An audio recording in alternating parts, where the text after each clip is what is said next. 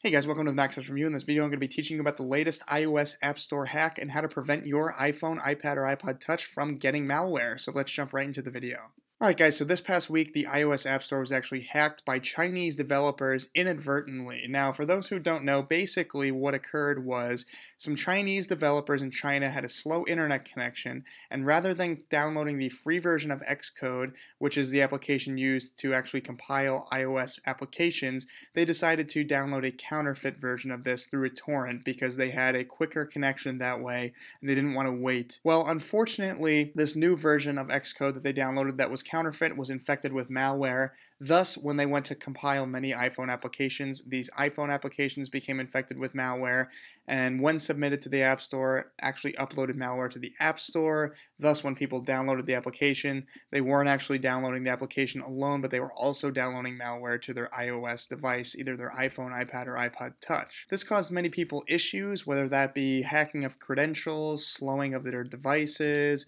general crashes, or general instability in their iOS devices. So basically, it wasn't a very good thing. The actual malware was codenamed XcodeGhost, basically because it came from Xcode and its malware-infected criteria that made iOS apps actually become infected with malware, and a lot of websites actually released a list of applications that are infected right now that you should go ahead and delete until the developer actually says they're good to download once again. I actually had one of these applications on my iPhone and I actually deleted it, but I actually have a list from different websites for you guys to delete iPhone apps off of your device that are infected with malware.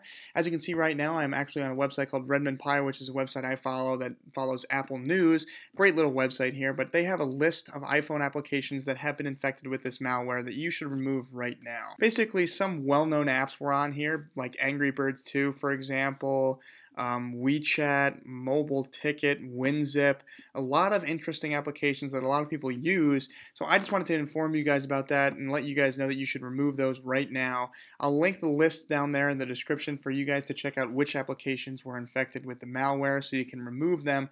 But basically, I wouldn't install them again until the developer says that they are safe to use because of this malware. Again, the malware is just going to cause you issues, whether that be easiest, best case scenario, a slowing of your device, or worst case scenario, a hacking of your credit card information or something like that. Don't really want that happening, just want to avoid that in general, so I thought I'd let you guys know. I did a video on the iOS App Store hack in 2010 or 2011, whenever that happened. This one is a bigger hack. This is the first official hack. The last one was more of a miscommunication and more of a rumor, but overall, hopefully you guys weren't infected with malware. I know I don't like malware, and I just want to keep everybody out there safe from the virus on the iPhone and iOS devices, because I know iOS devices are known as not having malware, but apparently they can get it, just so you guys know. So be on the lookout for that. Don't download any sketchy things.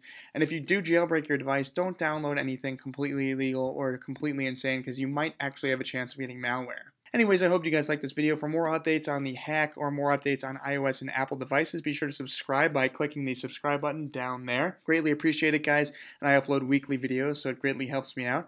I'm going to be doing an iPhone 6s review later this week, so check that out by subscribing down there, and stay tuned for more videos. I've also got my social networks down there for you guys to follow. Follow me on Twitter especially. I update there relatively often.